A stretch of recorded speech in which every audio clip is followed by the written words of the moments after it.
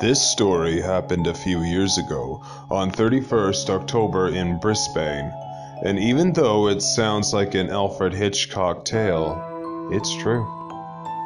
John Bradford, a Sydney University student, was on the side of the road hitchhiking on a very dark Halloween night. And in the midst of a storm, the night was rolling on and no car went by. The storm was so strong he could hardly see a few feet ahead of him. Suddenly he saw a car slowly coming towards him and stopped. John, desperate for shelter, and without thinking about it, got in the car and closed the door, just to realize there was nobody behind the wheel and the engine wasn't on. The car started moving slowly. John looked at the road and saw a curve approaching. Scared, he started to pray, begging for his life. Then, just before he hit the curve, a hand appeared through the window and turned the wheel.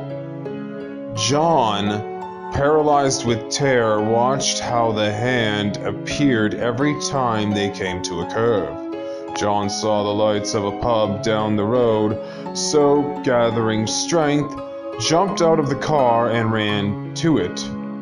Wet and out of breath, he rushed inside and asked for 2 shots of tequila. He then started telling everybody about the horrible experience he went through. A silence enveloped everybody when they realized he was crying and wasn't drunk.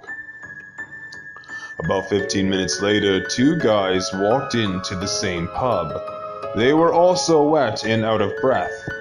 Looking around and seeing John Bradford sobbing at the bar, one said to the other, "Look, Bruce, there's the idiot who got in the car while we were pushing it."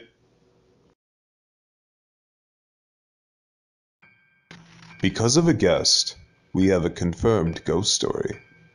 My husband and I both experienced the same feeling and vision while outside working the orchid and blueberries. The funny part is, I didn't tell him about it when it happened. Mine happened first, and I didn't tell him. Then his occurred some months later, and he came in and told me.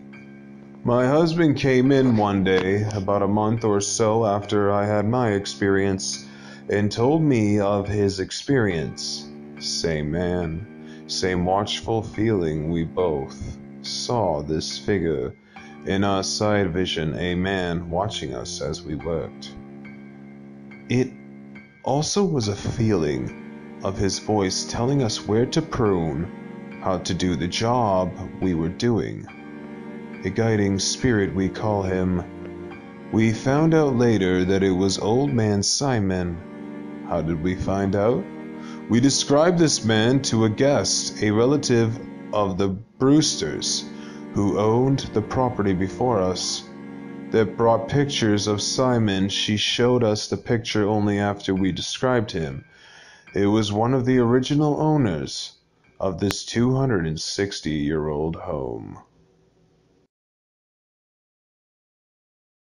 One dark, windy night just outside Doncaster in Yorkshire, England, Neil, the town drunk, was meandering his way home after the pub had closed. Somehow Neil got turned around and ended up walking through the graveyard in St. Mary's Church instead of taking the Tadcaster Road home.